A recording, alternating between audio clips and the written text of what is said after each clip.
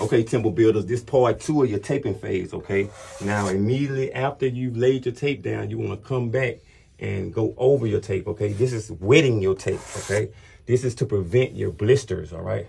You want to wet it, then you come back and take it off pretty much. You're wetting it, okay? Or you're embedding it. Also feathering. Look, I'm applying pressure to the side, okay? I'm taking off my mud in order to prevent sanding, okay? Look, I'm applying pressure over here to the left side, okay?